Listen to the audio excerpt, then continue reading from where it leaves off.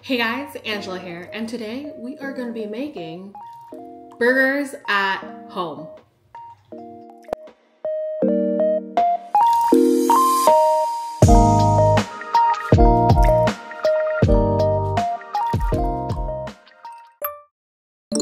What is burgers without French fries? Am I right? So, before we even make the burgers, we want to prep our French fries. Really good French fries take a little few steps. It's not just cut potatoes, deep fried, and that's it. There's a little bit more science into this. So, the type of potatoes I will be using are just good old brown russet potatoes. And you could remove the skin if you'd like. I'm gonna keep them on. And I am going to, you could really cut them however you prefer. I am going to do just like a classic, you know, French fry shape, I think. We are heavily inspired today by In-N-Out. You know, there is a lot of talk about In-N-Out right now. You know, they are closing the only Oakland, California location, which is kind of a big deal due to crime, which is very unfortunate. And so I've been craving In-N-Out a lot. Homemade fries, homemade burgers, hits differently. You know, I know it takes a little extra time to do this aside from, you know, like nothing beats going to a drive-thru. We all know that's convenient, super easy, super fast, but homemade burgers and fries really hits differently. So this is the shape of fry we are going for.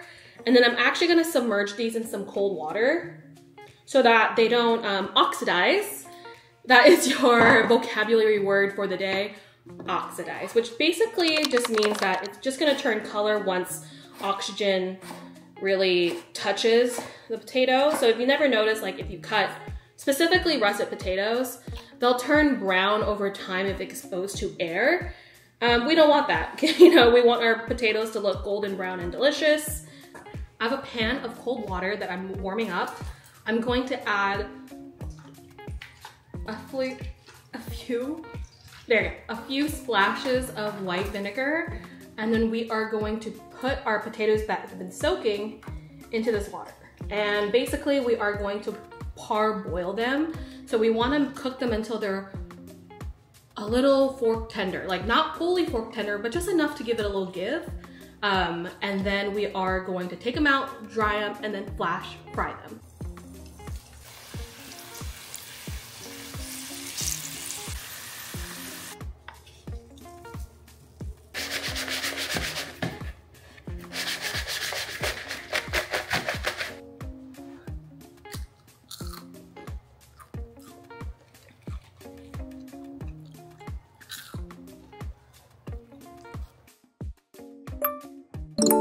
All right, burger sauce time, and we all know the base is mayonnaise. So put down our base down. Again, this is heavily influenced by In-N-Out.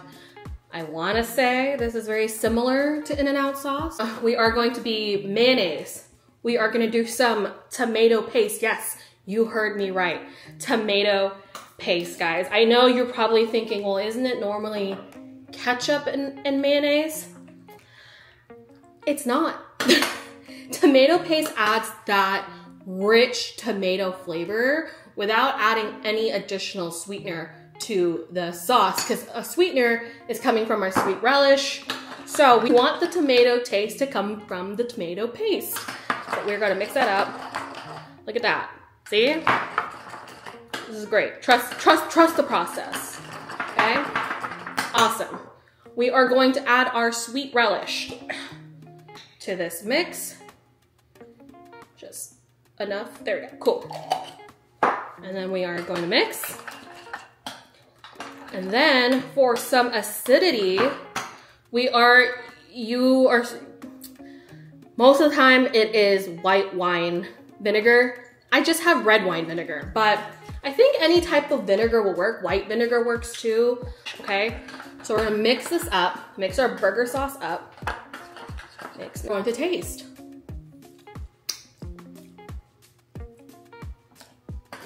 It's pretty close. It needs a little bit more relish, a little bit more sweetness, and a little bit more acidity. But other than that, this burger sauce is going to be perfect. And there we go. Burger sauce. Yum.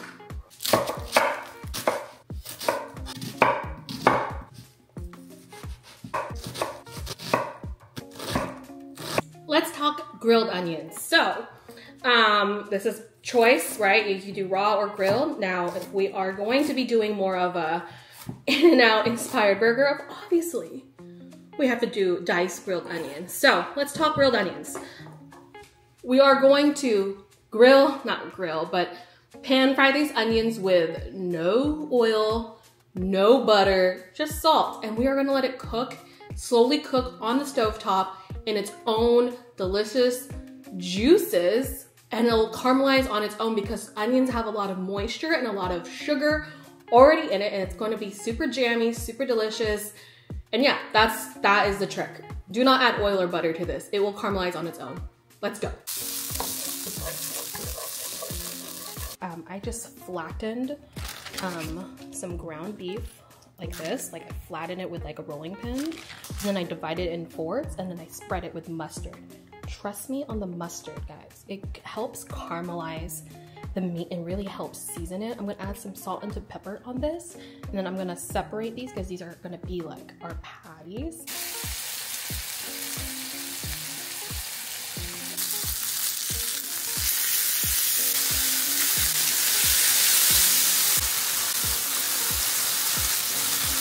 An important step that you cannot forget is to butter your pan and then toast your buns, which I'm doing right now. Now, normally I would use like a brioche bun, but my grocery store ran out of it. So right now I'm just using regular, I think these are wheat buns, which boo, but still, it'll still be delicious because we're gonna toast them in butter. Okay, let's assemble.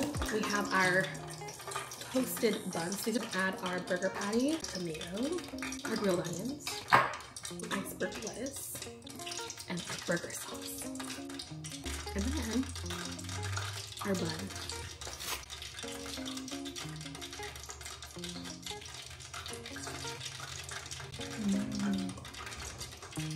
Like I said, there is nothing like homemade fries and burgers at home.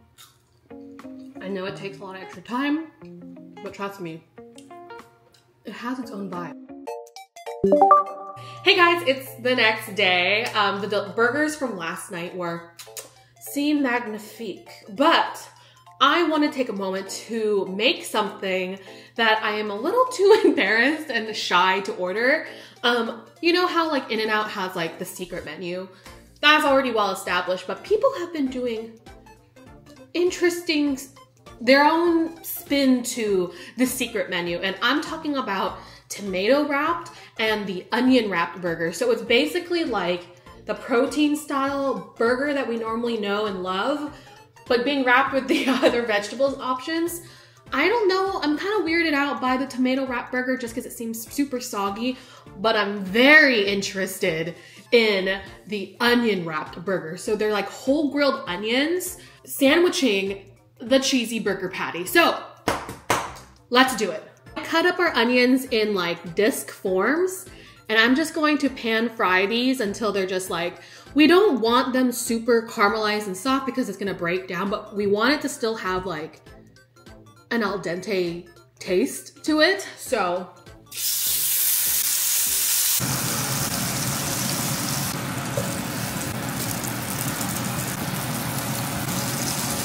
this feels a little insane. So here are the onions. It was very hard to kind of keep them all in one structure, but they are, I could feel by touching them, they are slightly al dente. And then we are going to grab our double cheese, our double patty, one cheese situation. Basically, it's like a Flying Dutchman that we're putting on top of the grilled onion. And of course, our burger sauce, which we are going to dump. We are going to crown it with, oh God, our grilled onion. And there you guys have it. It's time to try this monstrosity of a burger. You guys are ordering this through the drive-thru and eating in your car. That is insane. I can't imagine what the tomato is like because the tomatoes just seem so juicy. But let me just pull back my bangs and just, oh my God. I'm just,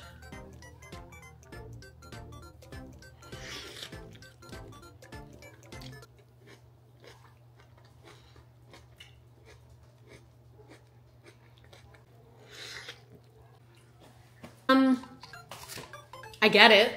I get it. It's very tasty, but that is not for me. We're just going to